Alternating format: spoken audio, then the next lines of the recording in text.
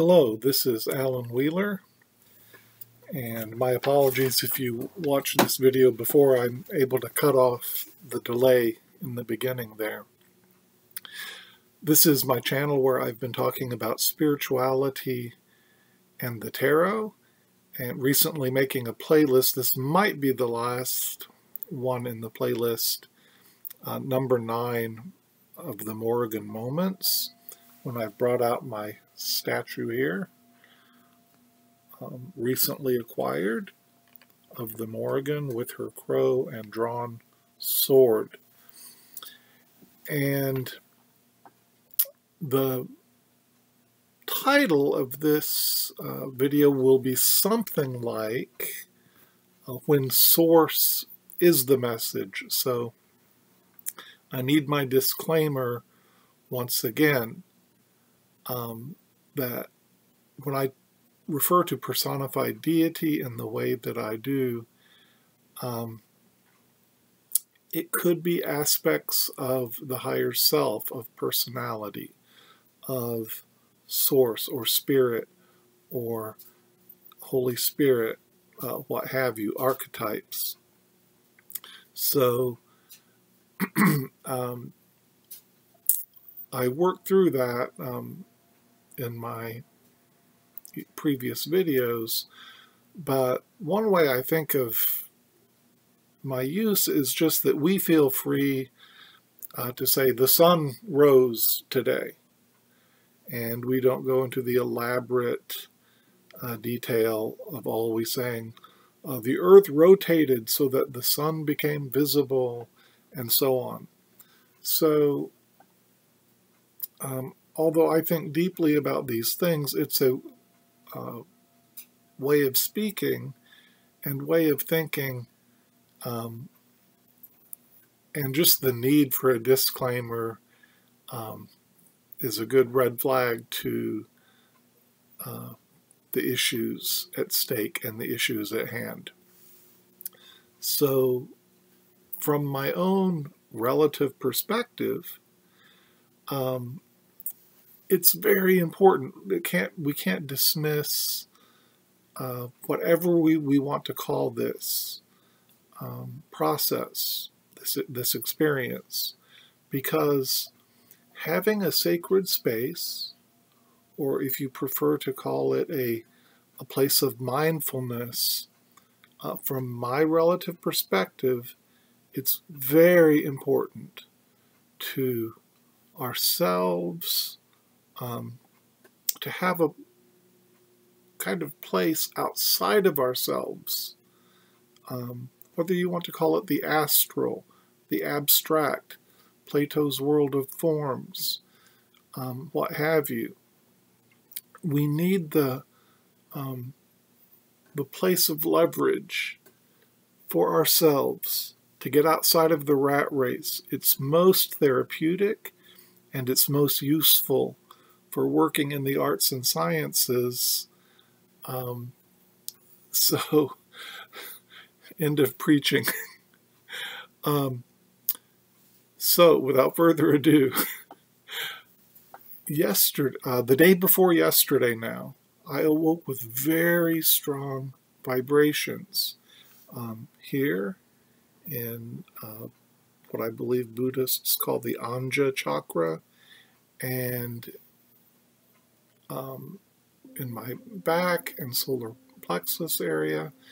And without going into more detail, they were feelings and vibrations and more that I associate particularly with Odin, the energy of Odin, and the Morrigan.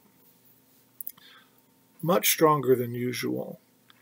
And along with it came the strong idea and sense that I should do 5-card tarot spreads to help me define what this impulse, this urgency was. I just sensed within myself that this would be a way I could formulate what this impulse, what I was being led to do from that perspective, to use that vocabulary. And through working through the spreads and some things I'll put on the Cartomancy forum, more detail perhaps, and put the link below. But I did feel that maybe I am being led to join an online group more deeply. And I won't go into further details because now we're to yesterday. I again felt the strong energy and vibrations, but this time without a clear sense or leading of something to do. So I'll tell an old bit of business from Steve Martin's comedy act in the 1970s. Some of you may remember this. He did mental juggling. So he's on stage in front of his crowd, and he says, "I'm now going to juggle mentally." And you see him going through some mental contortions, and suddenly he says, "Whoops." And so, of course, with his comedic timing and expressive ability, it's very funny that he can't even juggle in his ideal mind state there. But in the heat of the moment, in the morning spiritual experience, I did a mental pendulum. And so in my mind, I imagined holding a pendulum as I would physically, and asked a few questions and just let it swing mentally. So I said, am I being called to do some altar work today? And in my imagination, it swung in a circle, which always indicates to me maybe, or neither yes nor no. Maybe the answer is more complex. Maybe it's uncertain.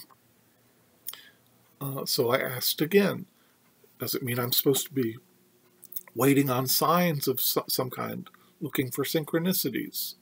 Again, maybe, perhaps, on my mental pendulum. Should I just be open? Maybe there's a message coming from someone, or a direction coming some other way. Again, maybe. And I stopped myself on the fourth question, do I need to do a trance journey? But my lower self or something in me resisted that, put up some resistance, because I'm always nervous that won't work quite right, and I feel a little doubt about doing that. But the vibrations were so strong that before I knew it, I was on a really short trance journey, and I just visualized a face from a television show we'd seen recently, and then I let it go with the kind of the leap of faith required, that I was probably resisting that leap of faith, and letting it go on. And the face began singing the old song, Que sera, sera, whatever will be, will be. And the thought came to mind that there is no message. There isn't anything certain to do or certain to look out for. Whatever will be, will be. And a song I used to play when I was younger came to mind as well. And I'll quote a few of the lines from that song. Could it be you make your presence known so often by your absence? Could it be that questions tell us more than answers ever do? Could it be the only answer that means anything is you? And I thought, oh, maybe the message is nothing other than being, resting, kind of existing in that state, that presence, enjoying that presence. And so I've drawn a runestone, a Oham stick, and 3 tarot cards to elaborate for myself, to reflect on this idea. And so let me start with the rune. I drew the rune Yira,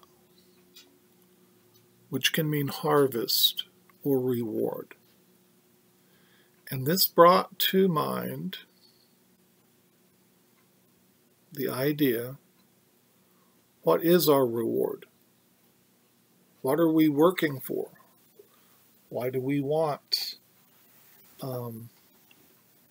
why do we ask the questions we do? Why do we want success in some area? Why do we feel driven to do something? What's going to be our reward? And what if, like the Tin Man and the Scarecrow and the Cowardly Lion, we already have those things within us? And what if the reward we need is actually the relationships and something of the heart, and we're chasing the wrong things?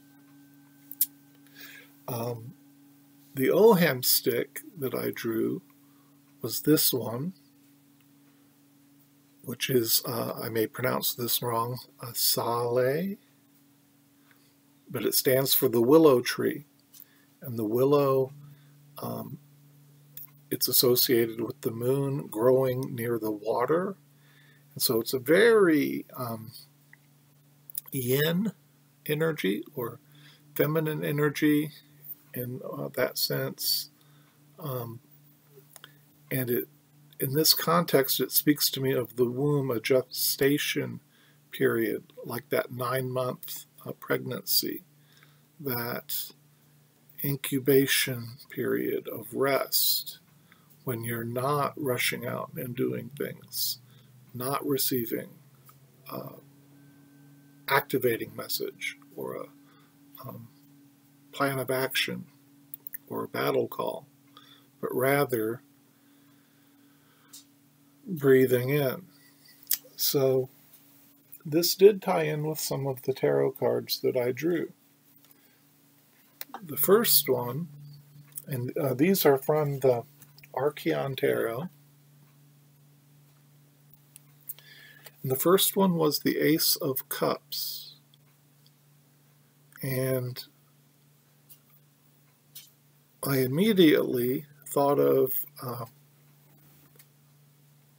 the deep drinking in of the heart, kind of streaming love, finding that alignment, that center, that connection.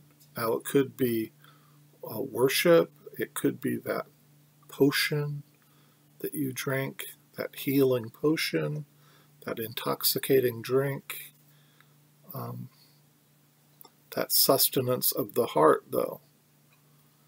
And the shadow of this, this card kind of depicts the shadow.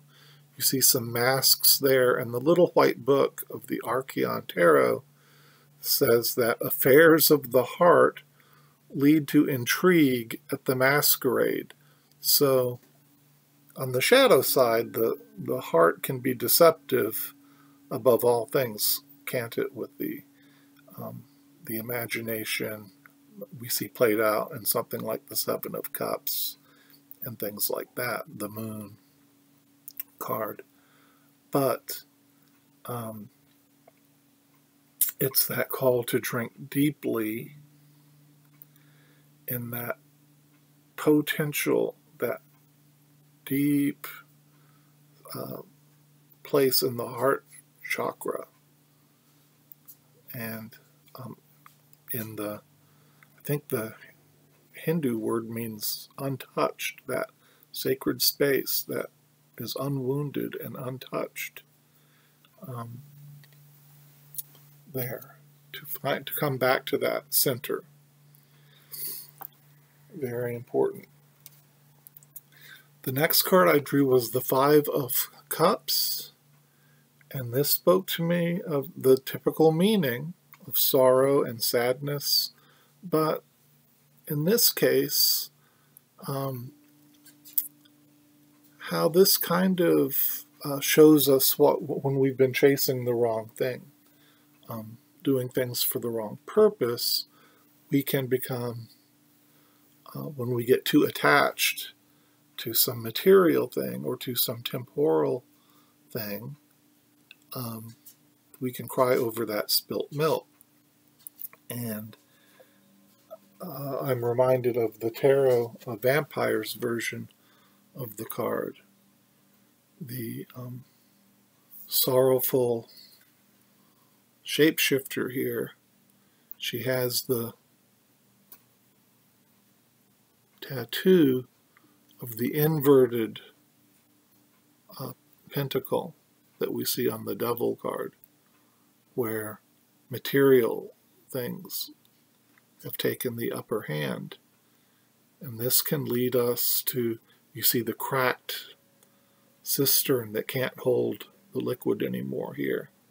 So we're looking to things, maybe the old wine skins that can't hold the wine anymore. We need new wine and new wine skins. Or the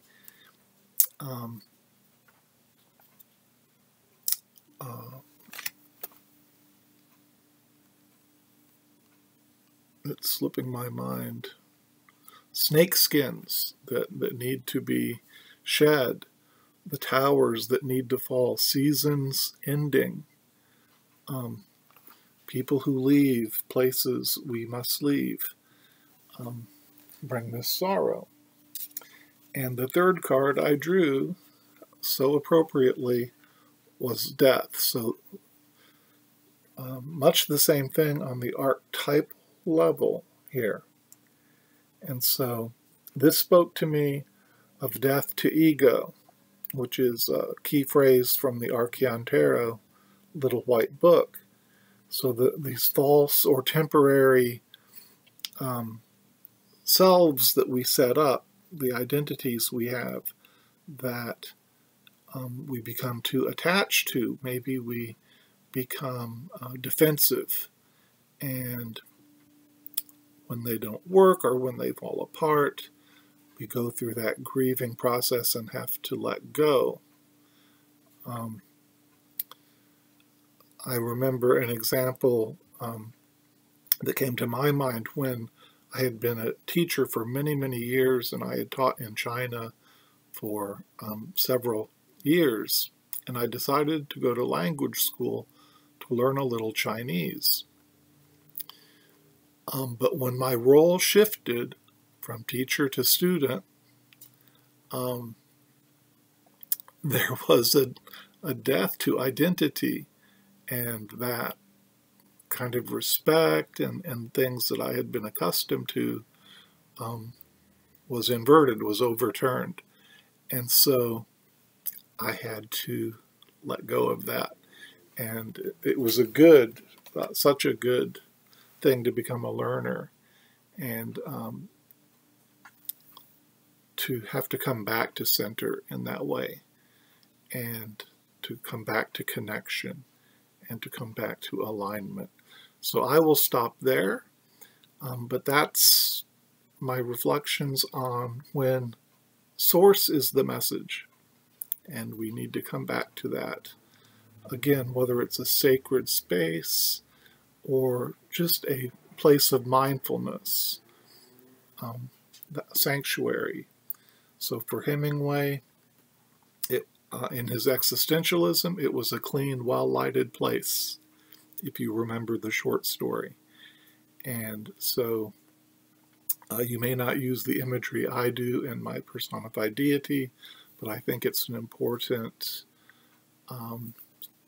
life process nonetheless. Thank you so much for watching, and as always, I hope you feel connection with people in your life, with online community, and on your spiritual path, whatever that might be. Take care.